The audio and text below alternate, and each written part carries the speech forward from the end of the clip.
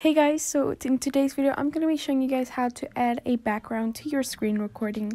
Now I've had so many comments about this and it's really hard to explain how to do it in the comments, so I decided to make a video for you guys just showing you guys how I do this for my videos. Now this does depend on the kind of phone that you have. So I have the iPhone XR, so you know the form factor is a bit different from previous models of iPhone, but I'm going to be showing you guys from the previous models of iPhone, so iPhone 8, 7, 6 and later, how to add your screen recording with an iPhone background. I still do this with my type of phone, but that's a totally different way of doing it than this method. Let me know if you want to have a video where I show you guys how to do it with newer iPhone models. But yeah, this video I'm going to be doing the basic one with just iPhone 8 models and earlier. So I hope this helps you guys and that you can now create some cool videos with screen recordings. Now these are the only two apps I'm going to be using, iMovie and Fonto. I wanted to use iMovie just because I know not a lot of people have money to buy editing programs, and mostly other editing programs that you have to pay for can have this feature way easier than iMovie, but there is a way to use iMovie for this. So I'm going to go into Fonto, this app here. It's a photo editing app, adding text over photos, etc. And I'm going to click here at the bottom and I'm going to create a plain image. And then I'm just going to choose one of these. I'm just going to choose the white one. And up here you want to tap on that and you want to tap on custom. And then I'm just going to say 1280 by 720. The reason I'm typing this size in is the perfect size for a YouTube video. So it won't be cropped or anything. And then down here on color, we want to tap that, and then you can add a color if you want to. You don't have to, but color goes a long way. So I'm just gonna choose a very plain color for right now, maybe that. And here you can see I have other color boxes, so if I click white, it makes an ombre effect. You can edit that as well, so you go up here to vertical, and then you can click horizontal or vertical solid or horizontal solid, but I usually like vertical. And then once you've selected your colors and everything, you can click up here to apply. Then you want to click on that export button and click on use. Now we have this thing here. Now what you want to do now is go to Safari, and as you can see here, I just typed in iPhone 8 Plus PNG. This means this background is transparent and you only have the phone here. So you want to do that, and then you just want to save that image to your camera roll. You just long press on the image till that menu pops up at the bottom. Now we're going to go back into Fonto, click on these three lines down here and click on add image. So I have the image here now, and I'm going to click on done top right. And then this is the image on my project.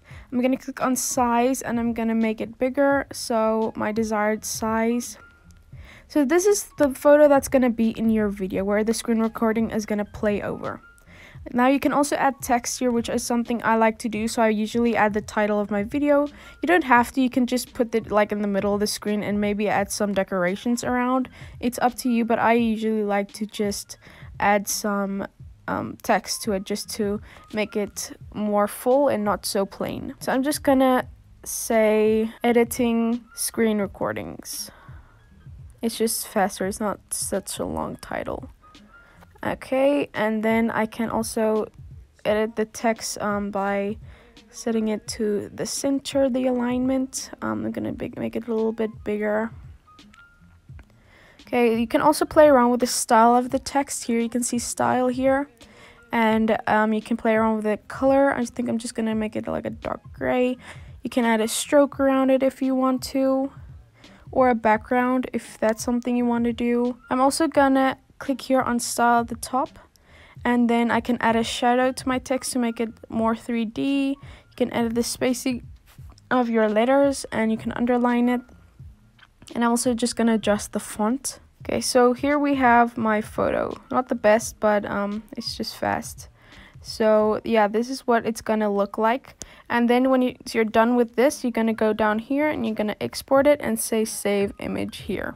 Now what you want to do is you want to go into iMovie and start a new project. And you're gonna go to movie, and then now I just imported this image here. As you can see, it is moving around. If it does that, you just want to click on the video in your timeline and you want to click on Ken Burns enabled to disable it, and then you're gonna just pinch this until you have it in the right position so it won't move around anymore. Now what you want to do is you want to click on this plus button here. Wait, first you want to just make this a little longer, maybe the length of your video if you want to. So then this is okay, it's 1 minute now, but anyway, then you want to click on the plus button here, go to video,